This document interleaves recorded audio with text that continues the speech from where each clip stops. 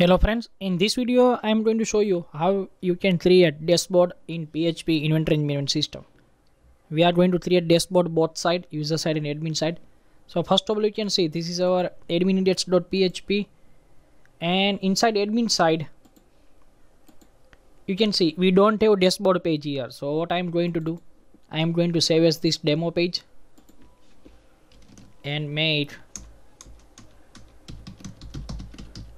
dashboard.php, and now I am going to open index.php, and here we are going to forward on dashboard.php.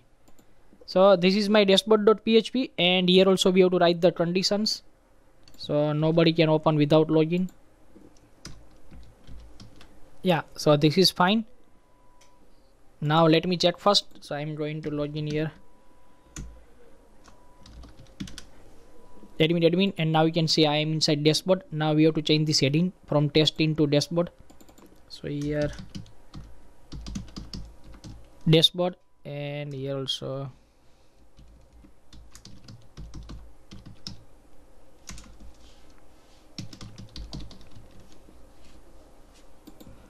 and now we can write our coding over here. For this we have to take here division class card, then here we have to take style with, I am going to take rem 18 rem, then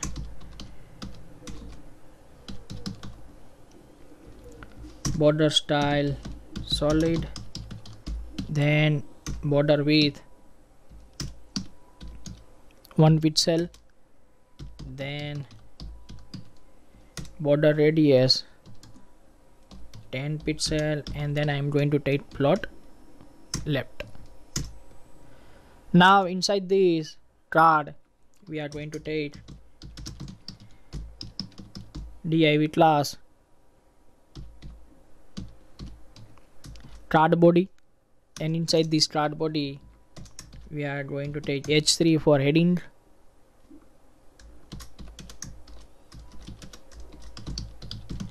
number of products, and here we are going to give class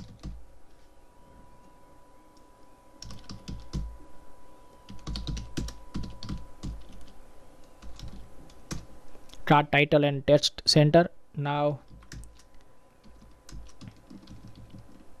I am going to copy these things, just paste here. We are going to change here h3 to h1, and here class card text,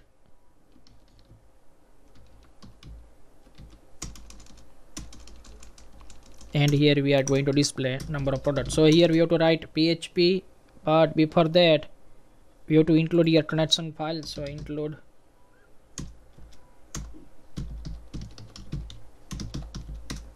yeah, this is fine. Now dollar count is equal to 0, then $res is equal to Mysql underscore query, then $link, and here we are going to write select star from products, then $count is equal to Mysql number of rows $res, and here I am going to write equal $count, and now we are going to check how it looks. We can see this looks good, number of products we are getting here. Now only what we have to do, actually we have to copy these things. So let me remove unwanted space. Yeah, this is fine. So I am going to copy this, copy paste, and here we have to give one more thing, then margin left 5 pixel, and here we are going to display total orders. So here we are going to change heading total orders, and here we are going to count from billing underscore header. So here we are getting total number of orders. Now I am going to copy these things, paste here, and here we are going to display total company, and we have to take from company underscore name. So we added here 3 things. Now if you want to add multiple things, then you know how you can add it. This is very easy. Now what I am going to do, I am going to just copy these things, just copying, and now I am going to open user dashboard, and I am going to paste inside here raw fluid, and here we are going to change dashboard, and here we are going to change dashboard.php. Let me log out from here. I am going to open user page. Oh, here we are getting error because here we have to include connection file, and here also we have to write the conditions. So let me open one page.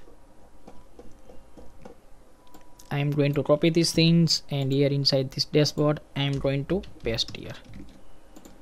So now you can see error is gone, and here we are getting this value. So this way we can create dashboard in user side and admin side. Thank you so much for watching my video. If you like my video, then please like it and share it. Thank you so much again.